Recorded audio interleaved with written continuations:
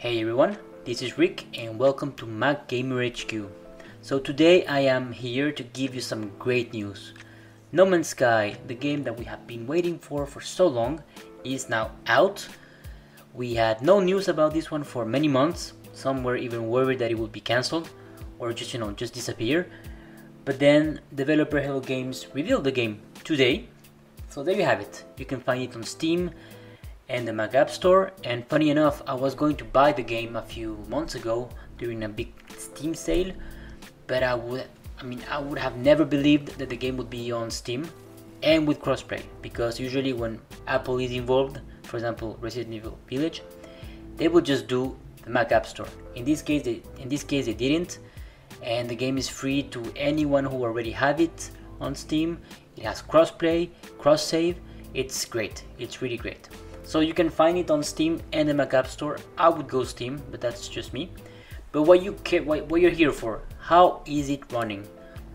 Developer Hello Games has been on stage many times during Apple events, and they keep promising to have this very fine-tuned, optimized game that takes full advantage of Metal 3 and all of the latest technologies that Apple is putting forward. And you know what? You look at the results, it looks like they have done it. The game is looking great. Just look at it. Great. Everything is on max settings, ultra, 1920 1200 resolution, which is not the best, but it's more than decent. It's better than 1080p, and I would say is the resolution that many people will actually use. And here you can see the game running beautifully on my M1 Pro MacBook Pro 13-inch, which is by no means an entry level machine or a weak machine or an old machine, but there are so many faster, newer Macs out there. I will call this one a middle of the pack, and it's doing a great job. As you can see, it's running the game max settings, as I said before, 60 FPS, not more, because the game is capped at 60 FPS. I'm sure that you can uncap it. I have not found a way to do it. I wanted to get this video out as soon as possible to you guys, and just to see how well this game runs on Mac. I have a MacBook Air M1 laying around, so I will try the game also on that machine. I think it will be more representative of what you can expect from an entry-level machine. So I will do that, so expect a video on that tomorrow. But what I can say here is that this machine, max settings, good resolution, it's just running it at 60 FPS. Which is amazing. So I'm sure that even the weakest M1 MacBook Air should be able to have a 60 FPS performance on on normal settings, for example, and perhaps 1080p.